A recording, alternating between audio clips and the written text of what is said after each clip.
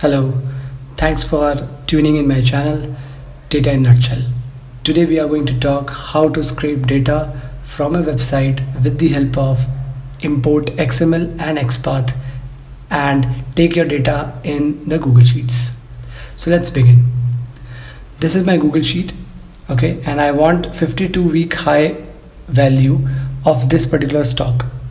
And today I'm going to use a website which is known as moneycontrol.com, which is widely used in India. So my target is I want to take the 52-week high value from this particular website page. Okay, and this value could be anything. It could be non-related to trading or any other website. But today we are going to take example of a trading website.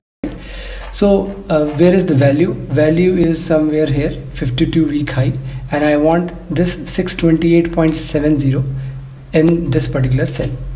Okay, how I'm going to do this is I'm going to start with equals to import XML, this one.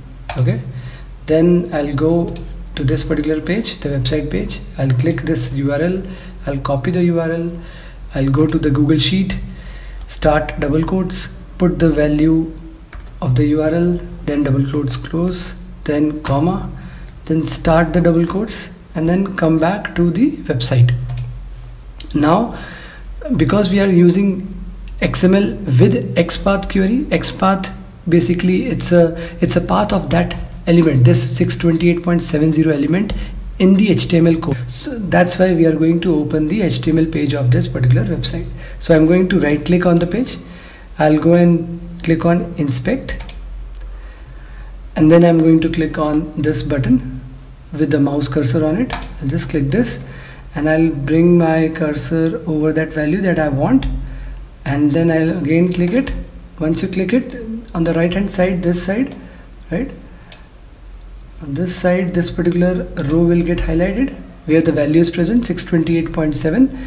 then go and do right click on that particular row, go to copy and copy full XPath, then go to Google Sheet again, and after this double quotes paste the XPath, then double quotes closed, and then bracket, and then just click on enter. It will load the value from that particular website page. It will go to this particular HTML part and it will bring out the value. So this particular path is the XPath of that particular element. In the HTML page, in the body, go to 10th div element, then second, then 6th, then second, then first, second, and then table. And in the table, go to table body and then take the fifth row, and then the second element, and it will give you the value of any structured HTML page. If you use this method, you have to use import XML with the XPath of that particular element that you want to fetch data from. Just be cautious when you are trying to pull a lot of data, right? Then it will take a lot of time to populate, because every formula will try to fetch HTML body and then locate the element. So if number of rows, number of stock columns, or the data is huge, then try it once. If it is not happening, then I would suggest go to Python and create a code, right? Or let me know if you want any help in the coding. Create the code, go to the HTML body and then fetch the data and then paste it in the Google Sheet. I hope you liked it. Thanks for watching.